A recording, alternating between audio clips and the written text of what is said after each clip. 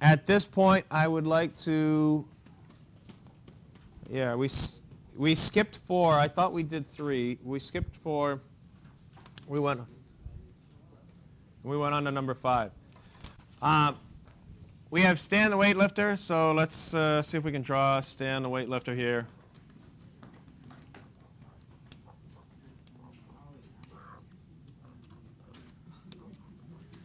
Okay, there he is. Yeah. So we got Stan the weightlifter. He lifts a mass of, let's see, the mass of the barbell is 200 kilograms, and he lifts it over his head on Earth. 200 kilograms is how many pounds?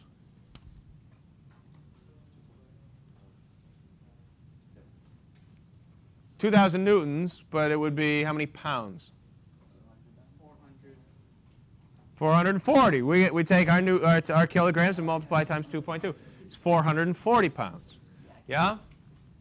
All right, so that's all right. Now let's say, guys, that the weight that he would have to lift on the sun is equal to the mass of the barbells times the acceleration due to gravity on the sun. Okay, again, I still have people saying that G is gravity, but G is not gravity. Okay, G is an acceleration. That's why it's in the equation F equals ma. It's just a specific acceleration. It's 9.8 for Earth, okay, or 10. So in this case, we have the force of gravity, the weight of the barbells on the sun is the mass of the barbells times the acceleration due to gravity. So we're going to take the 200 kilograms and multiply by what they've told us G is, right? Isn't that something like 300 meters per second squared? Which is 30 times the acceleration due to gravity on Earth, right? The acceleration due to gravity on Earth, if we replace this, would be 10 instead of 300, right? So it's 30 times greater. Now, what does that mean? That means that this 2,000 Newton barbell, okay, if we deal with the FG in this case, that the weight of this barbell is equal to 6 d,000 newtons. Now, that doesn't mean anything to you at this point, I'm sure. 60,000 newtons is a big number, and it's a mathematical number, and you guys aren't thinking about what newtons actually are. But realistically, think about this. If the acceleration due to gravity on the sun is 30 times the acceleration due to gravity on Earth, then let's say that we could ship you to the sun and give you like industrial strength sunblock so you don't burn. And let's make the surface of the sun solid so that you don't fall through it, because right now it's plasma. Okay? Let's suggest that you could stand on the surface of the sun and not burn up. You would weigh 30 times what you weigh right now. That you would feel like you had 30 people, well, 29 people, sitting on your shoulders. Okay? It would be like having a giant pig pile and you're on the bottom. Okay? And then not, yeah, trying to move at all. You would probably not survive it very well. Yeah? All right. So here's this first problem. We deal with the next problem. The next problem deals with a baseball. Now, we have a baseball, and it is going to be accelerated, okay, using a baseball bat. So here's my baseball bat that goes off towards the end of the bat. Okay, there's my baseball bat. It's swinging like in this. Okay, hits the baseball, and the baseball is going to change directions. Yes? That's like a 3D baseball. You like that? Okay, so in the meantime, we've got this baseball bat swinging in a baseball, right? The ball is going to eventually change direction and go in the other direction. Do we agree?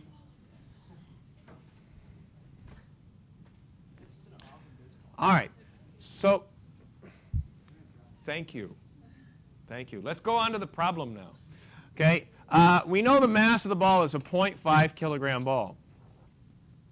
We know the force, does it say, or does it tells us the acceleration? Ooh, the mass of the ball is 0.5, but the acceleration of the ball is 3 times 10 to the 4th meters per second squared.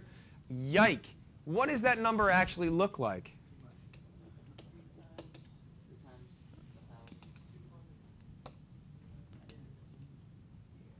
3 times what?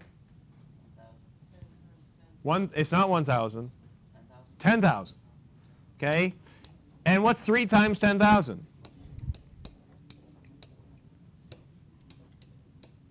30,000 meters per second squared. Pardon me. Ladies and gentlemen, does that mean that baseball is going 30,000 meters per second? No. Can I tell you that roughly 300 meters per second is the speed of sound? Is this thing going 100 times the speed of sound? I hope not. Okay? 100 times the speed of sound is not something that we do.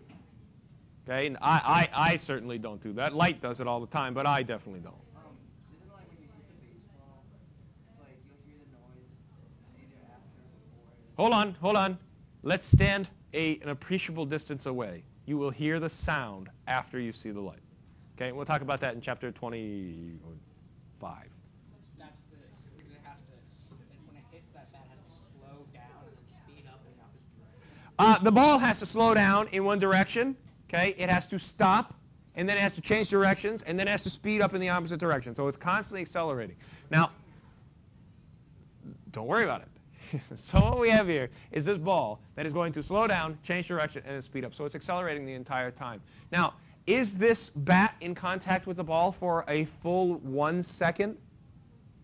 When you watch a baseball game and you see the ball come in and the bat swings around and hits the ball, can you count 1,001 while they're in contact? Absolutely not. They're in contact for a very, very small amount of time. We recognize that acceleration is a change in velocity over time, yes? What happens if the denominator of a number is really tiny? Then we get bigger and bigger for our acceleration in this case, right? If I had 100 and I divide by 0.1, I'd get 1,000. If I divide by 0.01, I would get 10,000, and so on and so forth. So you can actually get changes in velocity divided by really tiny time intervals that make enormous accelerations. So now when we have F equals m times a, do what? Vacuum? No. They get shot down the hall on a tube by an air blower. That's not what that sound is. So bad. All right. 0.5 times 10 to the... You want to watch them vacuum? Yeah. All right. There he goes, vacuuming.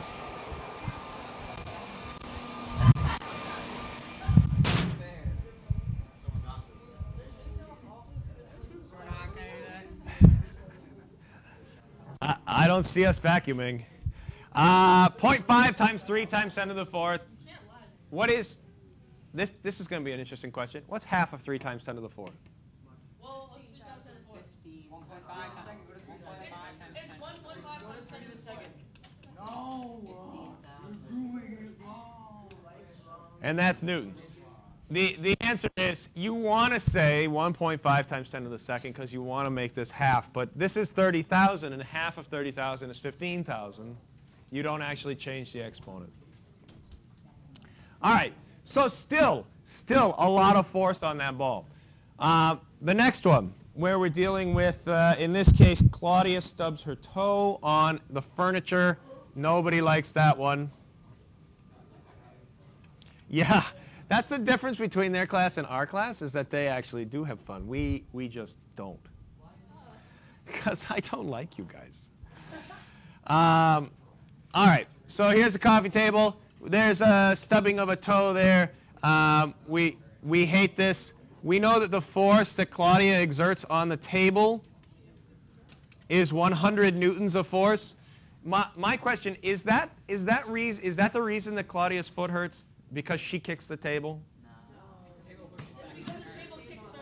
All right. So what ends up happening is we also have the force of the table acting on Claudia, And that's also 100 newtons. That's something to be thinking about when we start dealing with Newton's third law.